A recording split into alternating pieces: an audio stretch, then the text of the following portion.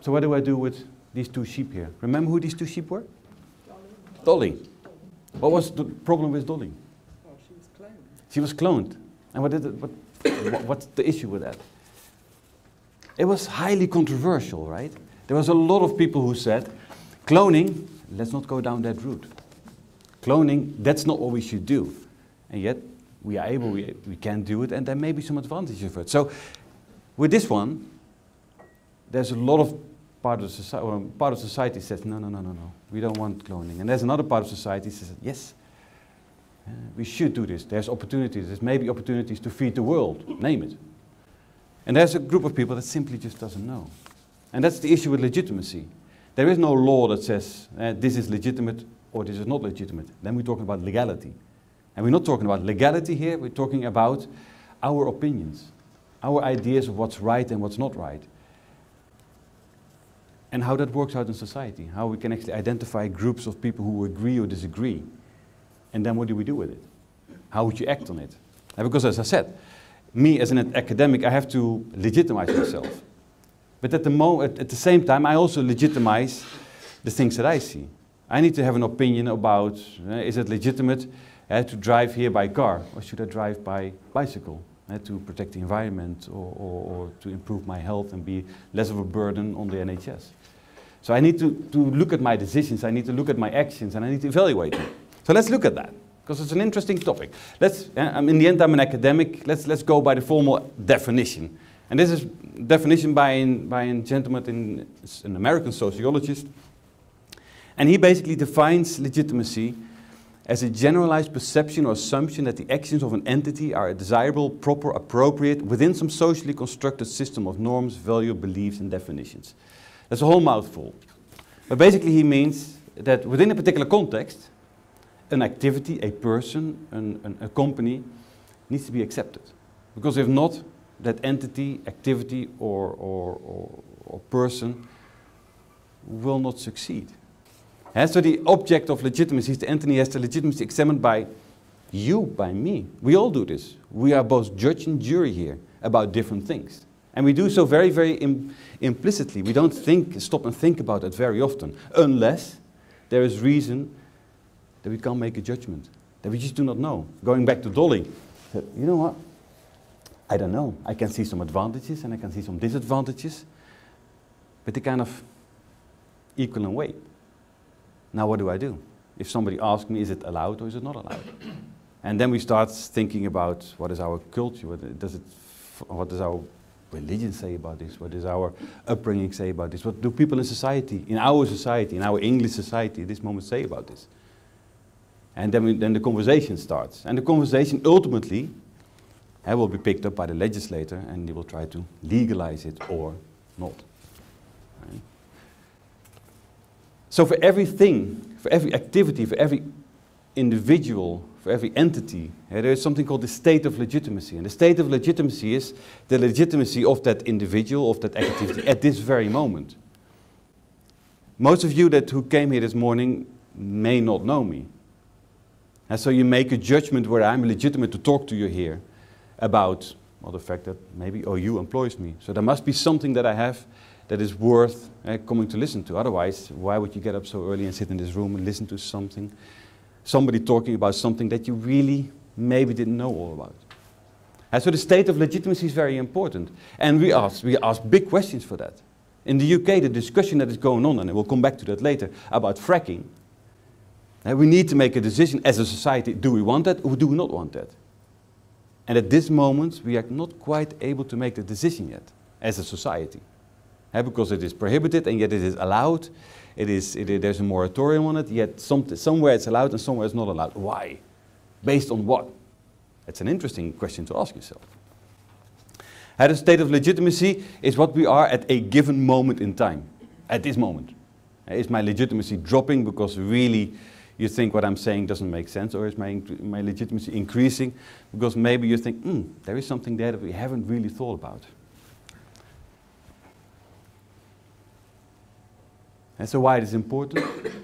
Because if I go to a bank and I ask for funding for my organization, this bank will see, am I legitimate? Is there certain things that I have that would make me a good investment? And that would allow me to receive the money from the bank. How risky am I as an investment? And so from a business perspective, this is important. This is how I attract good people. Good people want to work for good companies that pay well. So I need to have this. I need to be seen as desirable. OU Open University needs to attract students.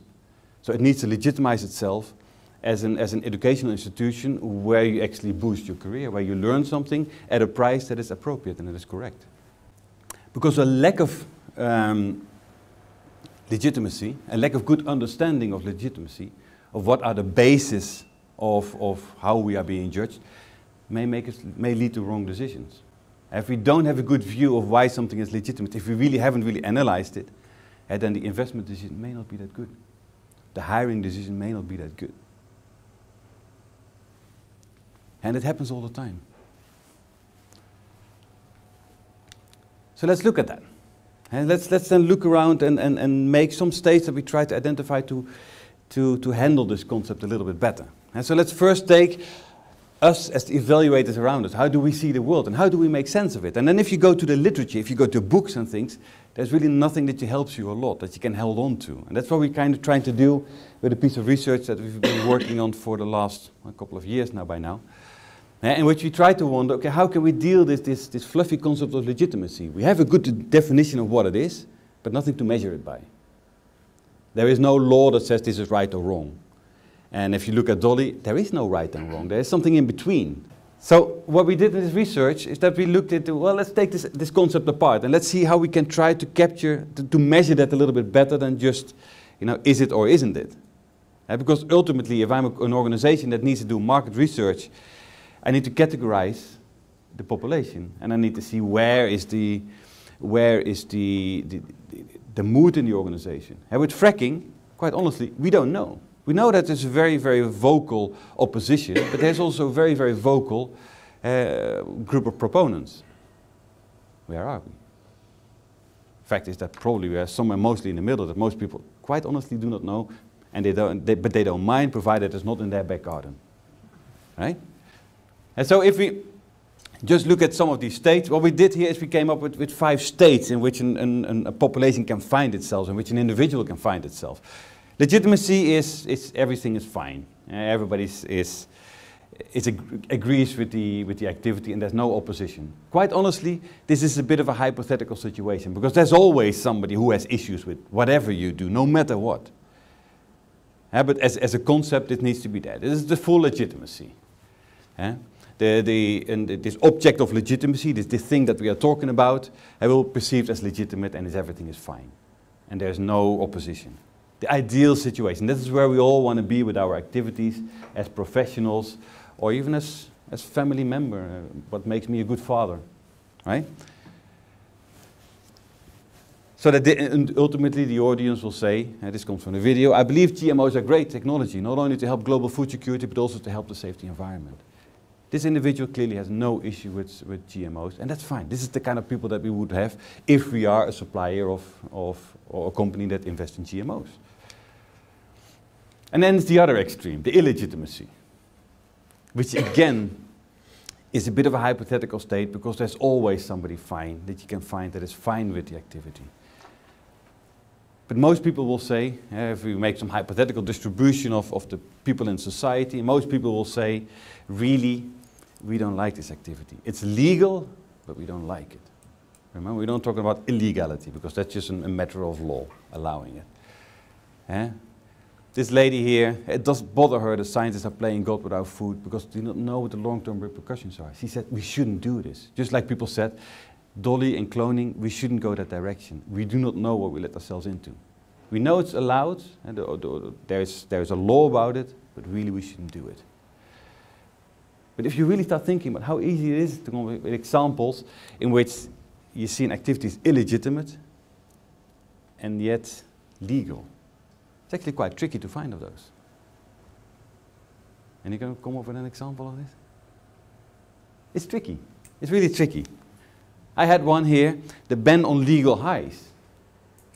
Legal highs are those drugs that kids and teens and some older people take to have fun in the weekend. They are legal, because there's no law that says they are against it.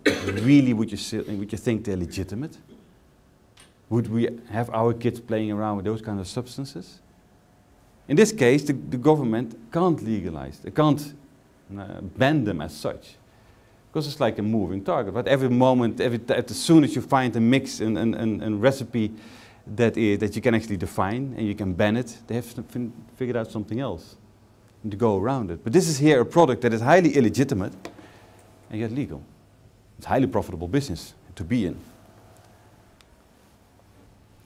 And then we have this part in the middle that we really do not know. And this is a difficult part to be in. Because here I haven't managed to convince the general audience that everything that we do is fine. And they're scrutinizing me. They're still in this process of making up their minds. And this is for us an important moment to be in, because here is where people are looking for information. And if I have a controversial activity, I need to be aware of what drives people's decisions. I need to do the market research and what does it take to actually convince people to perceive that I'm legitimate.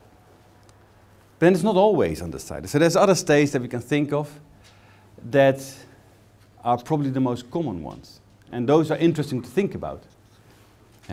We call this one conditional legitimacy. And conditional legitimacy really is your activity is fine provided that. And then the fine here is important, but the provided that's where it becomes important. Because it provided what? What are the conditions that the particular activity would be perceived as legitimate, would be perceived as being correct in the eyes of the audience, or a particular individual? What do I need to do to legitimize myself as an academic, as a father, as a member of the British society? And as long as the conditions that I comply with are complied with, I will be perceived as legitimate. I had an example of that, this one.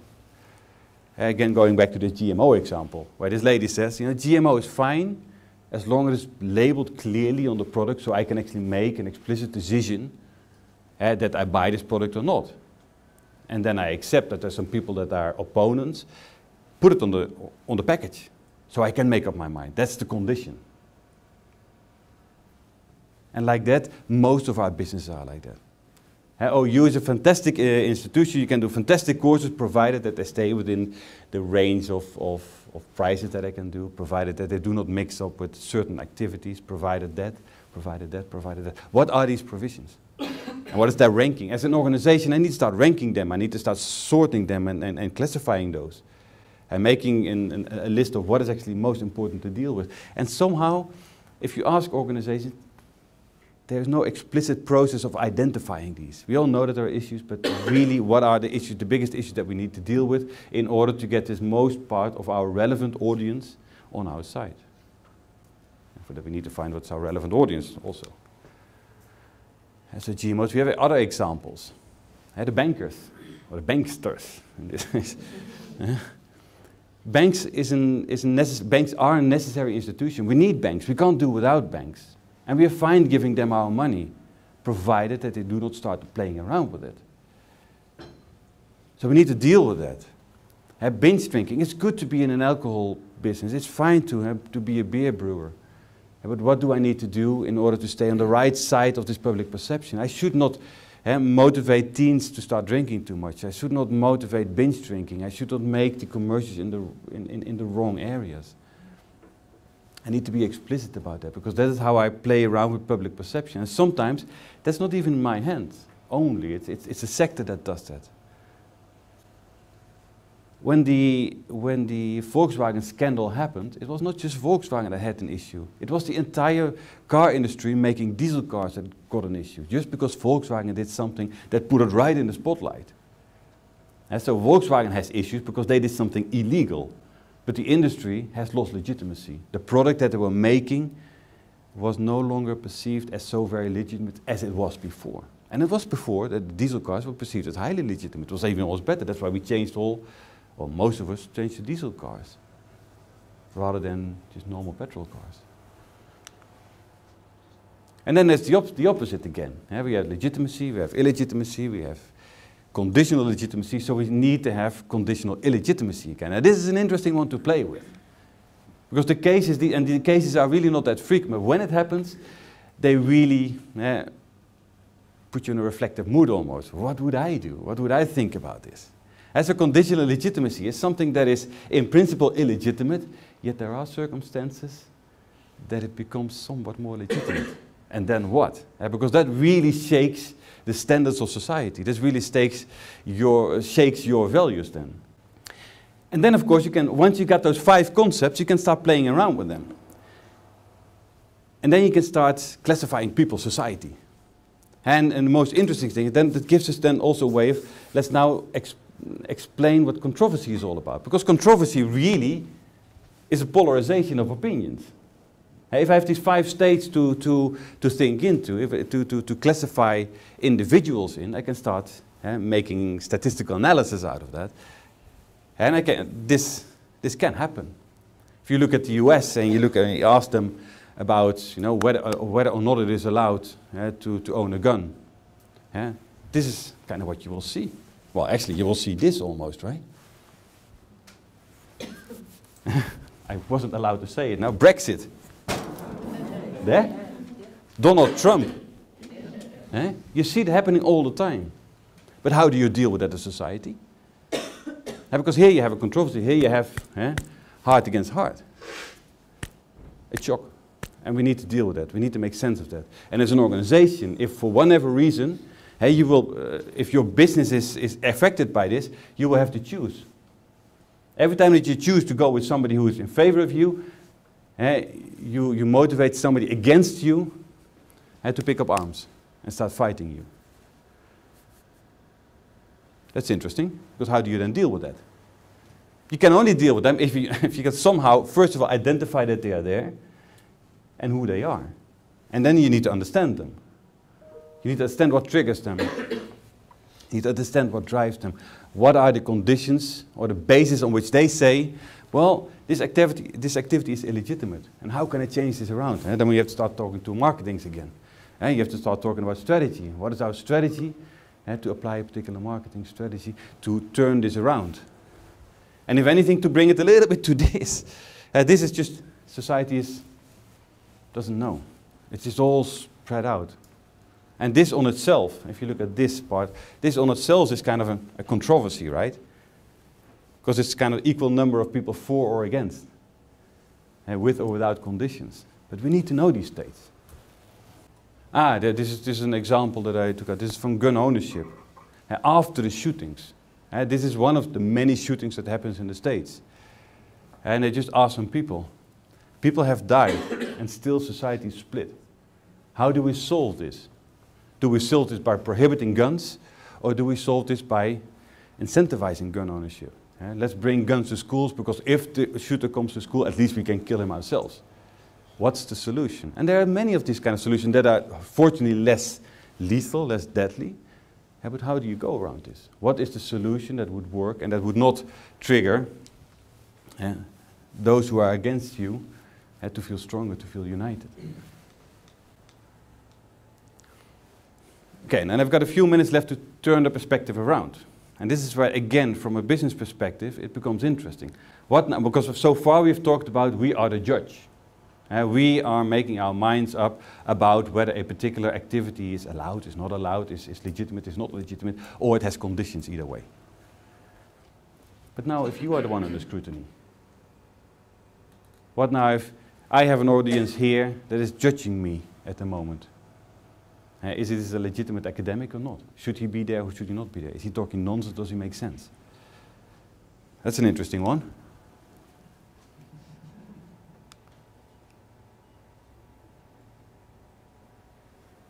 Because this is what you do. This has moved a little bit. Because I need to know what you think about me. Because I need to have a strategy in place that either reaffirms my legitimacy, it disproves your opinion. And so if you are sitting here and think, well, this guy really doesn't make sense, I need to bring in evidence that really shows that what I say makes sense. I need to come up with the evidence. I need to show what I can do to boost my profile and to make myself being seen more legitimate in in the eyes of the audience. Or really, if you can't make up your mind, if you really sit here and said, you know what, it was interesting, but is this all that they do? I really don't know whether there's legitimacy in this.